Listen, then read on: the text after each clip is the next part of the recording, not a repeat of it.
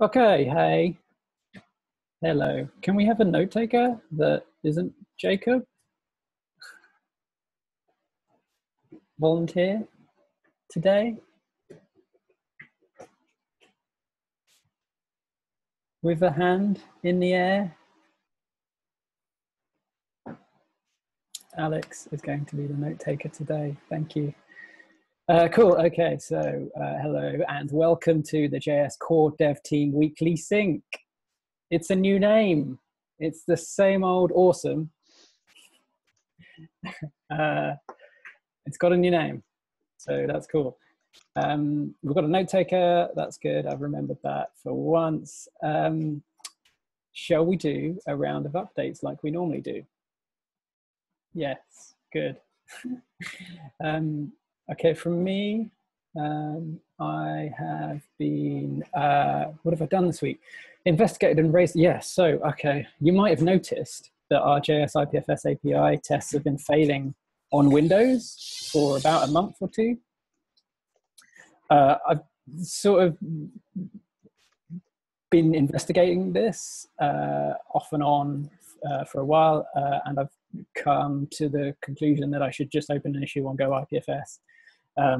It looks as though there was a regression, as far as I can tell, between 4.13 and subsequent releases, where Windows IPFS nodes, they are just not finding each other on the network, and they used to. And so our tests that require nodes to be connected to each other and get things from each other, they are the ones that are failing, and it's only happening on Windows. And it's only JS IPFS API because that's the one that talks to Go IPFS. So if you're wondering why that was happening, then that's why. I've opened the PR. You're welcome to go and have a look. Yeah, that's been interesting to track down, and also I'm not a native Windows user, so it's been fun. What else have I done? So added oh yeah, right. So the libp2p connection manager stuff got merged in. It's not yet been released.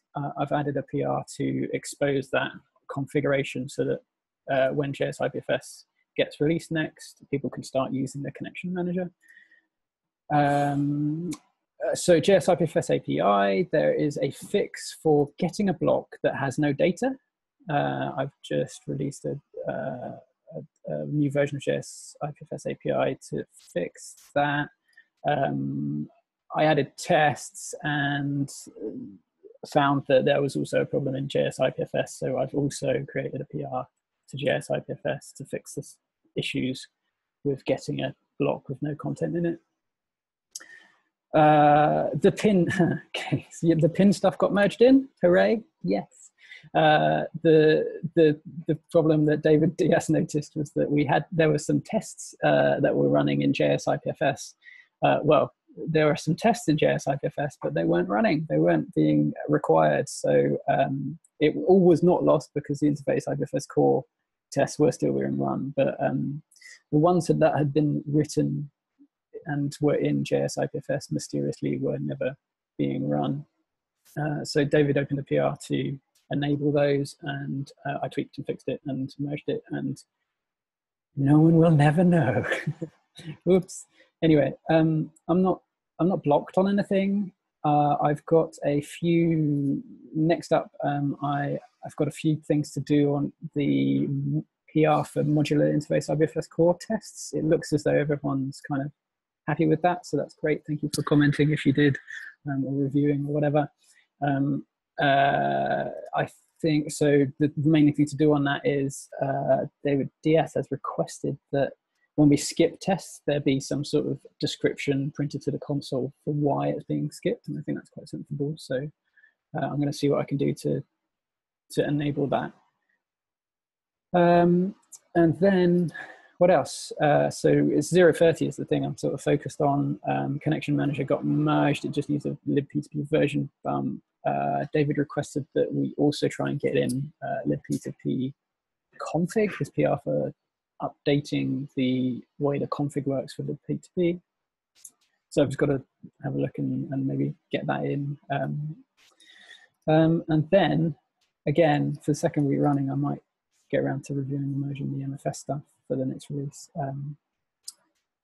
But that is me. Does anyone have any questions on that? Okay, that's cool. Who's next? So Volker, you're up. Yes. So I was working on the graph sync stuff, and so the exciting thing is that I kind of get it working, that I can get one file, like with one call, getting a full file without any back and forth between the two peers. It was a quick hack, so it's not that useful, but at least I get an idea. So I know it's like about, I don't know, like 10x faster, so not that much. So surely the graph sync won't make things faster because we have lots of other bottlenecks in JS IPFS. Anyway, it gave me a good understanding of like how all the pull stream stuff and things. So it was worth the effort. And I finally think I know what graph sync is. So the quick summary is what I would want to concentrate next quarter on is it's not about traversing graphs. It's not about making things faster. It's about you can send one CID with some meta information and it will return several blocks. And that's the difference between bit swap, because in bit swap, you basically request one block and get one block back.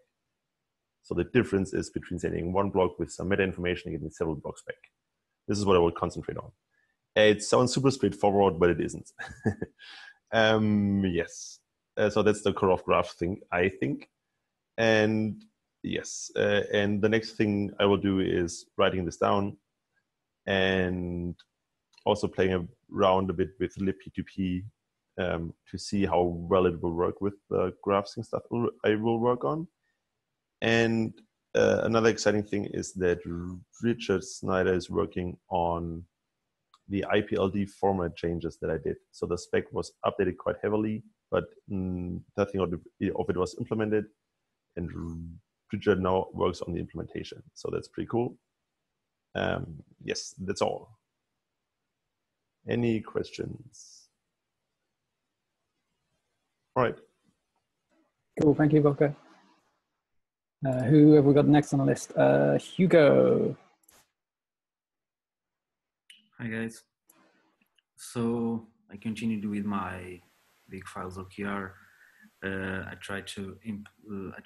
I implemented a new data store using IndexedDB, but not going through the all level DB stuff. It was a simple hack. Makes things a little bit faster, at least when we have all the blocks already in the browser, because when we are getting blocks, nothing else matters but the overhead for crypto. I tried to improve in several ways, but everything comes down to crypto. That's why I try to focus a little bit more on that stuff. Did a couple of hacks trying to make web crypto work. I tried also some WebAssembly stuff, kind of in the middle of things. But yeah, that's it. What I've done the previous week. This week I'll try to do all the retrospective stuff and planning, and also at least make the web crypto work with a local daemon. I'm having a couple of issues with that. And also I will look into one issue that someone posted on JS IPFS API, not being able to handle kind of small file. I will look into that, and that's about it. I think I promised some demos for this week. I'll try to share my screen now. Okay, let's try it.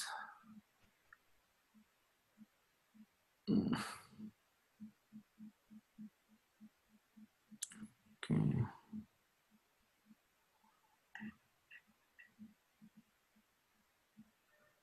you guys see? Okay. Yep. So this is a simple interface I made to do my testing. You can basically tell the peer you want to connect, tell the repo name, so I can change between repos because I need to test different stuff and test it when I reach the limits and whatnot. So it's a simple interface, so I can choose fast between different options.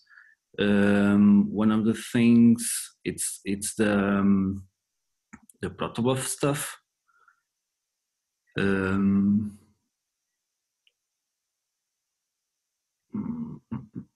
That should be.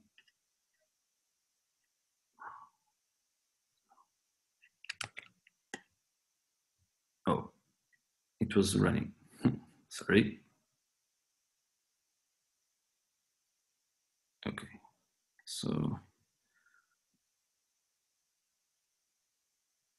this one, not much to see, just like some proof that it's faster.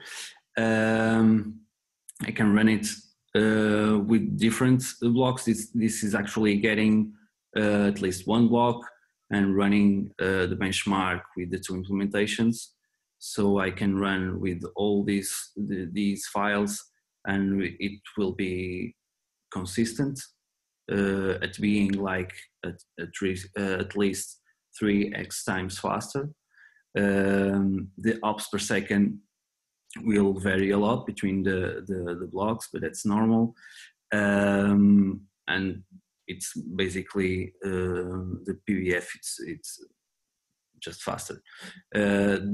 One of the things they do is they compile out of time the protobuf to a JS class, but I think we also do that in some of the repos that we use protobufs. But even though I think we don't do this in Unix IPFS, it will still be faster even if we add at least that. So this will probably be a good addition to Unix IPFS. And the other demo I would like to show you, let me just get the task manager.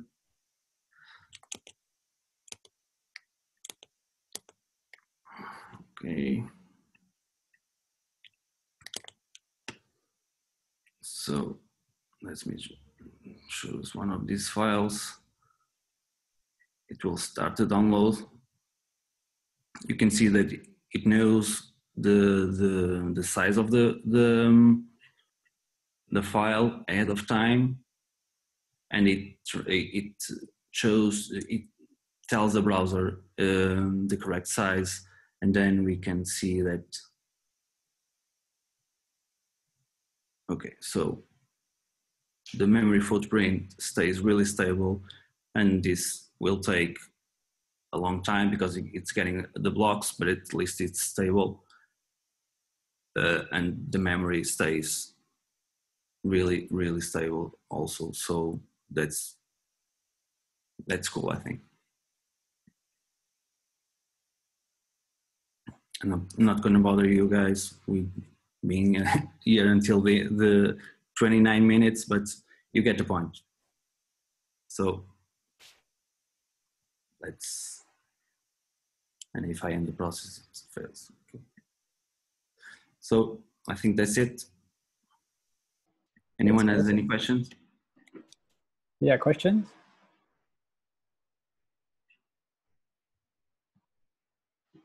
I can't see everyone. Here we go. Oh, Rob, go for it. So just trying to make sure I understand it, is that mostly about switching from protons to PBF, or is there a whole bunch of other stuff in there too that's also contributing to the improvement? It's like two different things. I've been testing a lot of stuff regarding this OKR. Some of it, it's the data stores implementation.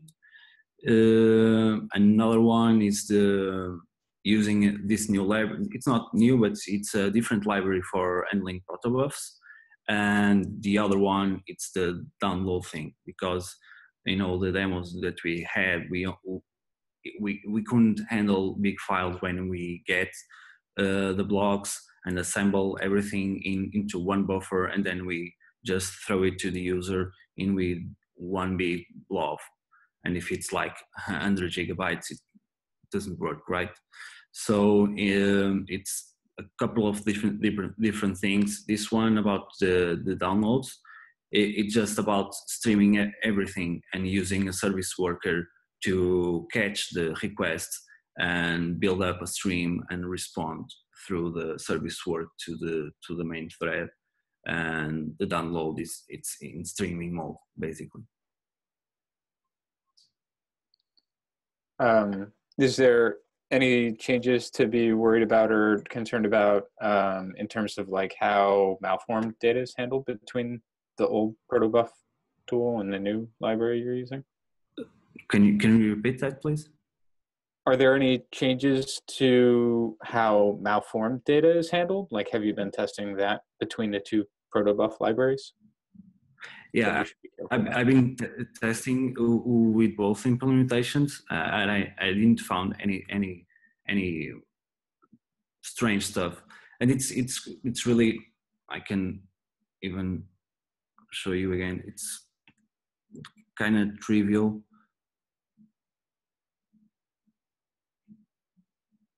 It's the right one. So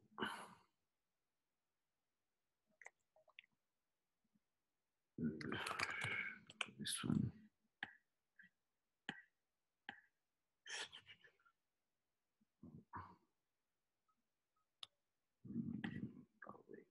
Oh.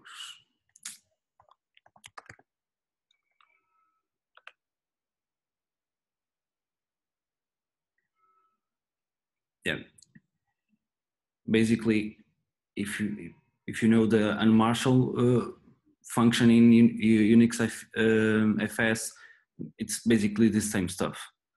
We just need to wrap all the instances together, and it basically does the same thing. It uses the same proto file, but instead I create ahead of time the schema class. This is auto-generated by the PBF package. So it's basically the same thing. And I've been testing with the two implementations, and everything works. I constantly check if I mostly work with the videos because it's the easiest way to check if the final assembled file works. And it's been working, so I didn't find any issues. I guess what I mean, or what I was trying to ask is, since we're using a different library with different tools, do the errors and things you get back in the case of malformed or bad data change at all? Because that's part of the public interface that users ultimately see. If anybody's paying attention to a particular type of error rather than just, I got an error, does that change? Or do we have anything more specific or better to say about errors now than we used to? Oh, I didn't understood yet. No, it's the same. It's all the same. Cool. Anything else? Cool. Thanks, Hugo. I think we should move on because we don't want to go over time. But if you have any more questions for Hugo, then maybe you can get in touch with him afterwards. Should we move on? Diogo?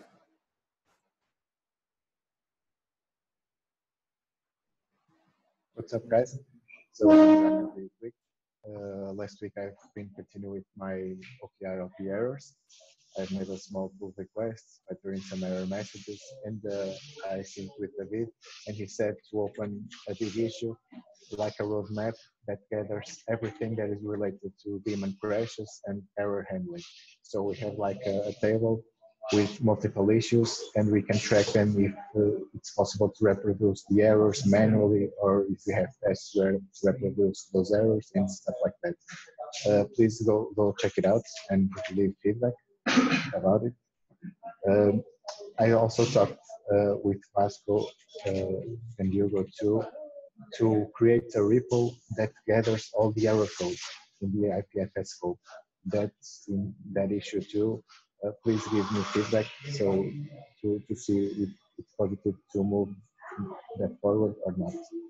This week I'll continue with this OKR, and I'll have to check the web UI and IPFS companion, the current state, to propose new OKRs, because next quarter I'll be working in that group. And that's about it. Cool. Just a quick question. The error codes, like how are you planning to deal with those, and how do you have a plan for like how they get serialized over like the HTTP API? No, not really. I was thinking about extending the errors, creating classes, and extending the error class. But I haven't thought about how to serialize. I have to dig and see how I'm going to do that. I'm proposing to create that repo. I'm waiting for feedback if it's going to move that way or not. Cool. Yeah, I think if with error classes, it's difficult to reinflate them after they get serialized, I guess, because you don't know what class or where it came from. But error codes, possibly worthwhile pursuing. Cool. Okay. Okay, but we can talk. We can talk about that if you want. Okay, let's do that. Right. Okay. Are you anyone got any other questions for Diego? Cool. Okay. Who is next? We've got Vasco. Okay. So hello. Last week I've mainly working on IPNS. I created a PR in JS IPFS with an initial working implementation of it. There are some not required parameters left and some more stuff, but it works this way, and I wanted some feedback before keeping it further. I've also created a new package called JS IPNS, which is kind of a discussion name right now, because it's called Go IPNS, that package, the same package in Go, but we don't know if it's the best name or not, so I'm discussing it with David and Stevalian in order to figure it out. Then I merged two PRs for CTL, and I'm blocked in that IPNS modules and naming definition. And for this week, I need to add a nanoseconds precision to the IPNS records, because actually Go IPNS uses it, but JS, the native data, does not have nanoseconds. So I'm trying to figure out where is the best way to do that. I've checked some repos and big number, and I'm thinking about where is the best way. I will try to get a PR tomorrow, I guess. Then I need to finish some tests in the IPFS, in the JS IPFS for my IPNS PR, and also work in the OKR for peer-to-peer for the next quarter. And it's basically that. Oh, and so just one more thing. I've wrote some notes for creating the IPNS spec. I will also try to create a PR with that this week. So Alan, I think you have a question. Yeah, just for me and maybe anyone else who is a little bit clueless. When you say IPNS working locally, what does that mean for JS IPFS? What will it be able to do that it wasn't able to do before? Okay, so basically, when you have IPNS working locally, you can have publish and resolve IPNS names locally to that node. There is no routing, and if you connect a new peer, it will not work. the next step after having the IPNS working locally, which was like my second OKR for IPNS, is to add the DHT. Cool. Okay. And so when you say like we're talking about resolving peer IDs to a content ID, is that correct? We're not talking about like DNS names. No. Right. Rad. Okay. That is very cool. Any questions for Vasco?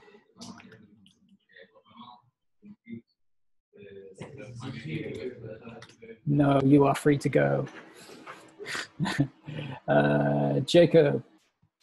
So I've added interop tests last week for the private network that found some issues both with order of Go dialing first or JS dialing first. So I fixed some issues with that. The only outstanding item I have is when there are bad network connections, the JS poll reader doesn't handle overreading very well. So if you have if your stream gets corrupted, or in the instance of a bad private network, if that data is encrypted and it tries to figure out how many bytes is in the stream with the var int, it can't figure that out. And then when it goes to pull in, it's like, okay, I'm going to pull in 120 bytes, but there's only 5 left. It will sit there and wait 60 seconds. So in an effort to not have a 60-second test timeout, I'm working on a fix for poll reader, so that will just hang up and throw an error when it should, instead of just socket timing out. So I think I have that mostly working. I just need to do some final tests on that. I demoed the private network at the IPFS all hands. So if you want to see any of that, it's basically just Wireshark in action. But that's there. And then this week I'll fix the poll reader stuff, finish submitting all the PRs for private networking, and then work on some Q3 OKR stuff, as well as try to finish up the rest of the libp2b config updates with David. Questions?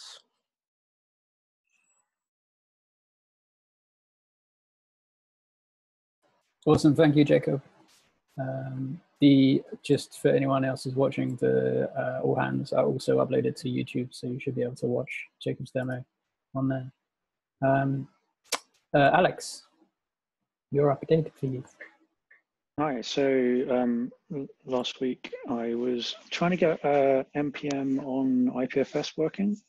So this is a project that it looks like David was working on a couple of years ago, and hasn't really seen any updates since then, which is interesting because IPFS has moved on quite a lot since then. So nothing really works in that project at all.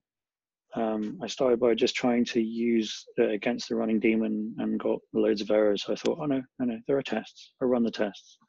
And there's only one test that actually tests the implementation. The rest have lots of stubbing. And yeah, that test doesn't work either. I was hoping it was going to be a simple case of just switching between Go and JS implementations of the daemon. But the project itself needs quite a lot of work to get it working again first. So I was trying to do some of that. Interestingly, when it first spins up, it tries to contact a node that doesn't exist anymore and download a IPNS thing that is a mapping of all npm nodes all npm modules to content hashes, and that doesn't exist either. And I'm not sure how you recreate that. There doesn't seem to be anything in the README about how you would generate and publish that. But it's been done, so somebody must know. So I was going to try and get a bit of David's time so he can take me through how it works. So that has been an interesting week. Yeah, so I'm going to try and finish that this week, and hopefully, if Al can get some time to look at MFS, that would be really nice. And that is me. Any questions? Cool. Okay. Have you talked with Victor about it? Because like in January, he also did some NPM things for IPFS. No, but I will, because he mentioned it when we were in Lisbon as well. So, so just catch up with him, because I don't have a clue what he was working. I just saw him doing something. So yeah. All right. Question: Why are you looking at this now? Just out of curiosity. Because David wanted it to be kind of proof that the JavaScript and Go implementations of MFS were compatible. So, because it uses lots of MFS. I see. Of course. Nice. Okay. Any other questions? Okay. Rob, you're up. How's it going? Not a whole lot to report. I mean, I've been spending the last couple of weeks pushing on people to try and redefine some of the language around IPLDs so it's much more clear, and to do things like comment on a lot of pull requests and push towards having better in code documentation and Go doc generation for the Go stuff, add diagrams to the various builders and things like that. So there's not a lot of like specific concrete things for me to report on having done. But the two things I am working on madly in the next 2 days are finalizing some session proposals and things for docs related stuff at the summit, and trying to come back around to that docs website and tear apart the front end code and rebuild it so that it's a little slightly better looking, but mostly so that it doesn't turn the fans up to 1,000% on your computer when you load the site for more than 10 minutes. I'm not even sure what it's doing that like does that, but I'm sure it's related to the like crazy brokenness of the existing old front end code that's there. And then I just wanted to note that I'm going to be out this coming Wednesday through the next Wednesday. I might be around, but I will be in a cabin in Maine with minimal internet connectivity. So.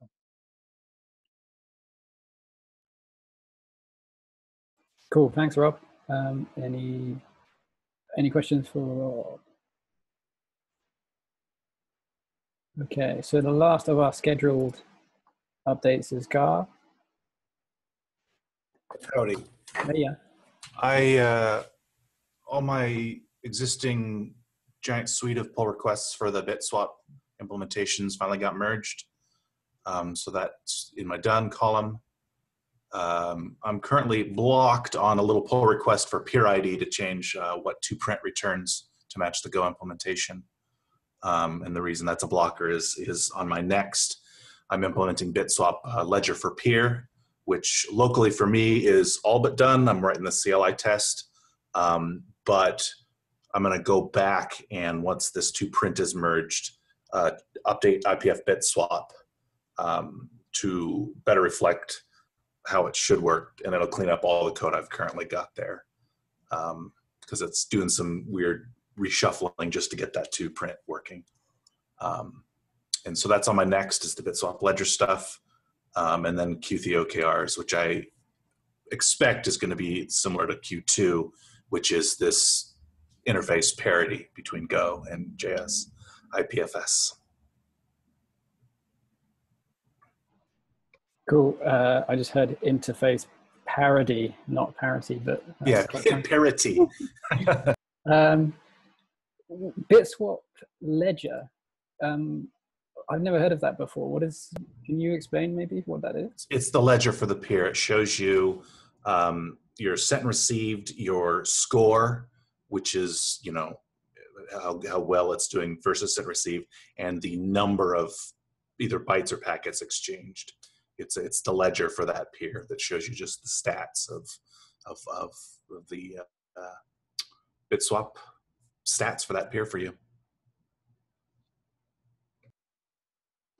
Cool. Okay. Any other questions? In which case, we've completed the scheduled updates. There is a final agenda item, but I just wanted to ask if I can see we've got a Michael Rogers here. I just wondered if he was just hovering or wanted to. I'm just listening today. Yeah. Okay. You're all welcome. Yeah. Hopefully next week I'll have some more stuff to say. I'm right in the middle of a lot of stuff that I need to sort of put together into text and then maybe present something on it. So. Cool. Okay. Cool. So the final thing, I've been asked by David Diaz to mention that it's the end of the quarter.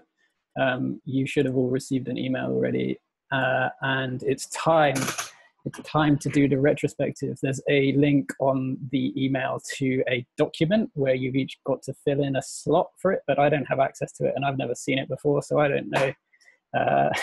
But presumably that's where you type your words for how you thought it all went, and I'm sure it all went swimmingly for everyone, but do write what you feel in there.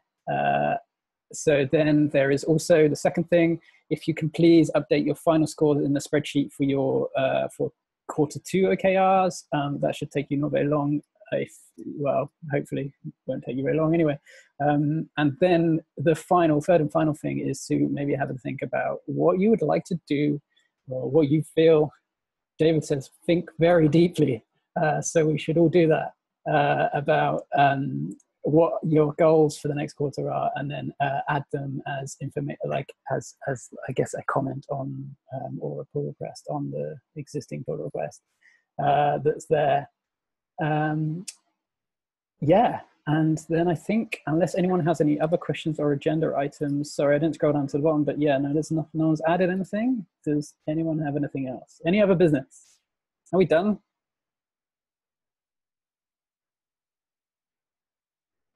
Okay, silence is compliance with leaving the call now, so let's do that. It's been very nice to see all your faces again. Hooray and go team.